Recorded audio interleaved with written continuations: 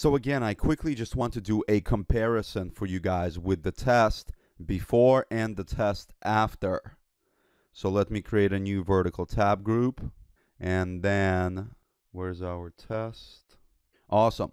So this is the test before, right here on the left, and over here is the test after. Okay, you guys can see how much shorter it is, right? The actual logic of the test is 3 lines long.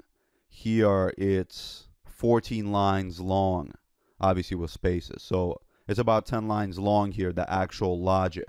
So it's significantly shorter, which is already awesome. It makes maintenance much less easier. But that's not the only amazing factor about it. Another amazing fact about this is that all the things that can possibly break have been abstracted out to a higher level. So things like URLs, right? These identifiers, all of these identifiers for each of our 3 elements, and even we're not looking for the login error in this test, but we're looking for the my membership pages at method. So all 4 of those identifiers have been abstracted out to their appropriate page. So now we have 2 tests utilizing this logic right here, correct? And so if we needed to modify like this, or this, or this, all we have to do is go to the login page. I'm going to F12 into it.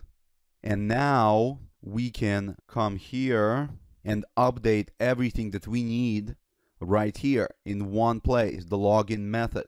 And this login method, because it's used, look, in 2 places, 2 references, it is going to be updated in those 2 references. If we need to update the go-to method, same thing. If our URL changes for whatever reason, and I've seen a lot of URL changes, and I've seen a lot of element changes. So it's going to happen if you're working at a nice progressive company that's constantly improving. Even the companies that aren't improving, they make changes too.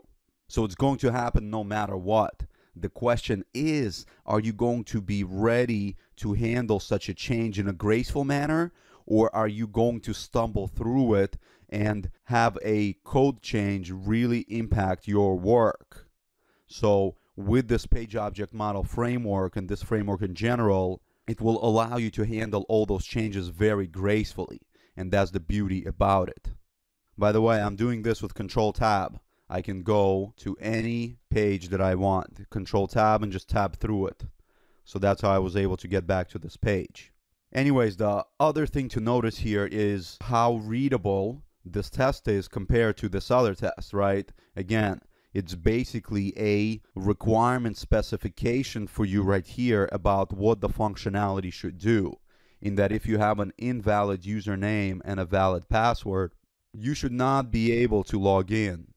This is a little bit more dirty and harder to read. And always keep in mind that these tests right here are easy. This is an easy test.